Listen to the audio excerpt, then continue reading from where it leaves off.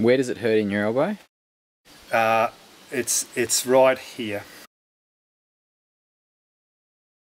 So it's a classic tennis elbow right here, and it's these muscles and tendons getting so tight they just pull the joint and impinge on the joint, and the pain is right in there, and it's from doing these horrendous little pinch grips I've got to do on this root.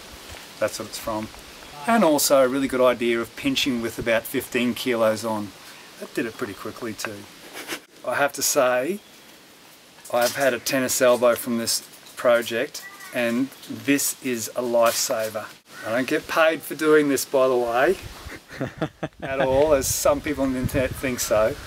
I just use this stuff, and I tell you, this is really good. So these climbing boots are really good too, and I know you think I'm getting paid, but I'm not, but they're really cool too. But this device is just amazing.